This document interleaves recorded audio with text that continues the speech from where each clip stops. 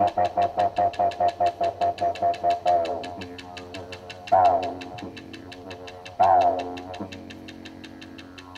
was born and raised in the Sunshine Coast, and I was raised by my grandmother, and she talked to us at the kitchen table. That's where I got all my stories, all the information sitting around there.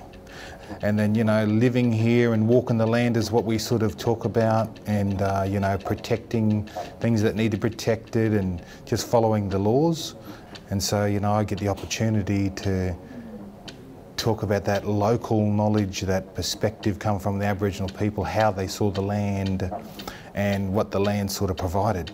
I've been gifted with a little bit of skill with the hand. I can draw a bit. I use that talent a bit and try and create some of the stories with the art, yeah.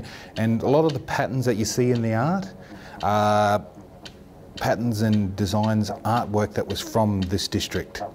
I've done a number of seasons in the painting, and I've basically called it his native place. That's a phrase that was coined by one of our great uncles. Well, my great-grandfather's brother, Herb Chili, when they asked him about, you know, his connection and the way he labelled this place, he called it his native place. I did sort of season indicators stories that pertain to, you know, where the people saw a plant or something flower or lose its bark. They knew what was in season, where they needed to be camping and waiting for that food at. First one being the mullet migration story, where the sea eagle sort of pictured in the middle of the painting, and it's sort of signifying that this animal was our ally, and the fact that it helped us know when to start the hunting for the fish. I see him every time you go out there. You always see him or her, but you know, that one is a symbol of that mullet season, when the red stringy bark loses its bark. The mullet are running up into our district for spawning. The temperature of the water is perfect, and so they're coming up here to release all of their eggs in the warm temperature water. All along the coastline from basically Moreton all the way to Fraser, you had mullet run. You know, but leading on from the mullet, you know, you've got the story of the dolphin. I've put the dolphin in there. The dolphin was another animal that was our ally, just like the sea eagle. We would never hurt the dolphins. We would never hurt the sea eagles. We'd only hunt the mullet fish, you know. But that sea eagle, as we said, you know, it told us when we could start the hunt. So the mullet was here, but we didn't enter the water until the sea eagle started the hunt. It taught us that we couldn't hunt the leaders, that the followers, the juveniles, are the ones you're allowed to hunt. So when the leaders pass through the water, nothing gets hunted until they pass through our district, our part of water. We see the sea eagles in our district striking the top of the water, then we will enter the water, only then. You know, your nets, your spears, your canoes are poised and ready to enter the water as soon as the sea eagle strikes.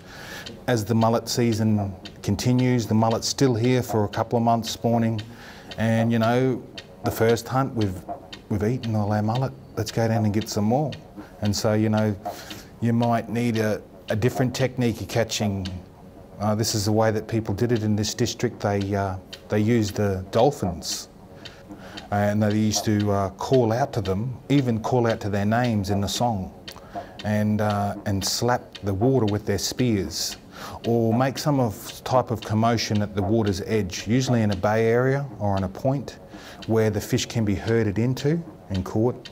And the dolphins respond with the signal, the tapping of the water percussion, and they respond by coming towards the coastline. At the same time, they're scaring any fish in those deeper waters towards shallower waters, towards the coastline, driving the fish towards us. But you know, one of the most important things is the portion of the catch is given back to sea eagles, to the dolphins most importantly. And then you sort of come up the rivers, and in the rivers there, you know, you've got abundance of other food, from your shellfish to your mud crabs. You know, really, I did a mud crab one. I grew up in this area, and the mud crab was one of our favoured, I'd have to say, one of my favourites. And the uncles were their providers. I'd wake up to the smell of the mud crabs cooking on the pot. They just got home and they just wanted to cook a feed before they go to have a little bit of a camp because they've been out all night. You know, I'd have 2 straight off the bat, hot, straight out of the pot with bread that he just got from the bakery. And yeah, it was one of my favourite sort of things growing up here, eating. And so I thought, yeah, incorporate that story and then, you know, tell about the season of it. There's a tree, it grows around here everywhere. Just like the red stringy bark is the indicator for the mullet, the batwing coral tree is indicator for the mud crabs. It's the one that sort of tells you, now they're full, now they're fat, this is the best time to eat them. That flower, and it's an orangey bloom, orangey red bloom. And so, you know, you're thinking, well, that's got to do with the mud crab. But then you sort of realise, oh yeah, that's what the colour is when it's cooked. And so I've incorporated that, put that orangey bloom in there with the batwing coral leaf, very distinctive leaf. The mud crab, very distinctive animal, you know. But then, you know, I also incorporated that black swan in there. That black swan is a very important figure for the Maroochy River. Maroochy is the word for the black swan. It's a compound word. It's got 3 words involved, Maroochydore. You've got Muru is nose, Uchi is red, door or da is place of. So the place of the red nose, the place of the black swan.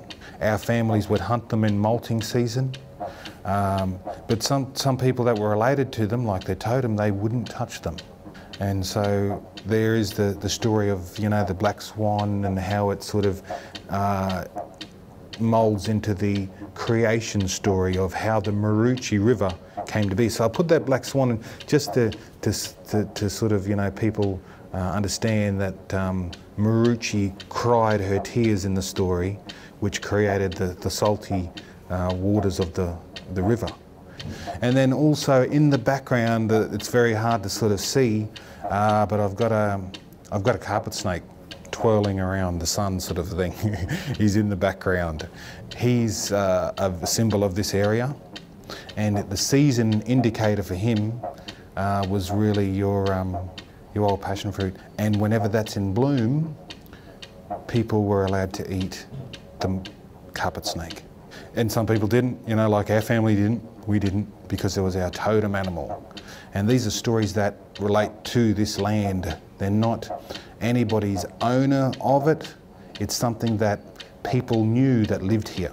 And so I want to continue on that tradition and keep up the knowledge of the landscape, the people that live here now. I feel are the next people to be the carers of it, the custodians. So informing them about those stories can help them achieve it. So, you know, great opportunity to do it here at the Sunshine Coast Airport, where you've got international, you know, people coming in now. So it's getting very broad, but, you know, to get that out there as part of the, you know, what they see and experience here, I think that's a great thing for me to be a part of.